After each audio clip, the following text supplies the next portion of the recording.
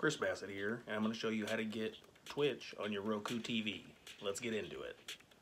So you won't be able to search for Twitch on Roku because it's not a native app. You have to go to a browser. So search for Roku.com on your phone or laptop and then sign in under your account.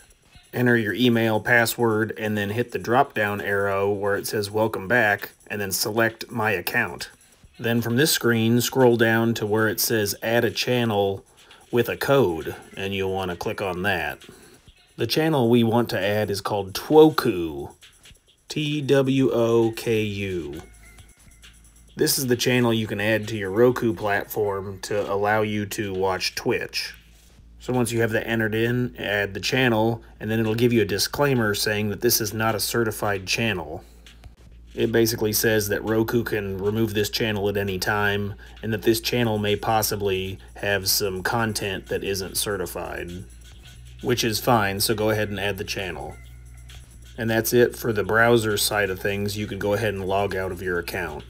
Go ahead and get back to your Roku TV and scroll down. If you don't see the app in your home page, you'll need to update your TV settings.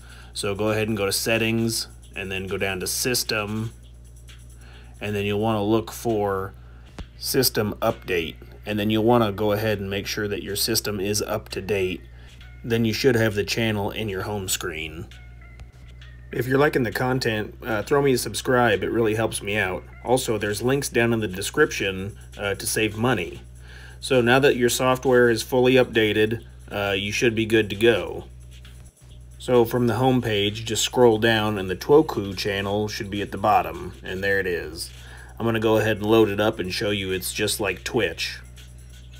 If you have a Twitch account, you can log into that, or you can search for streamers or games that you want to watch.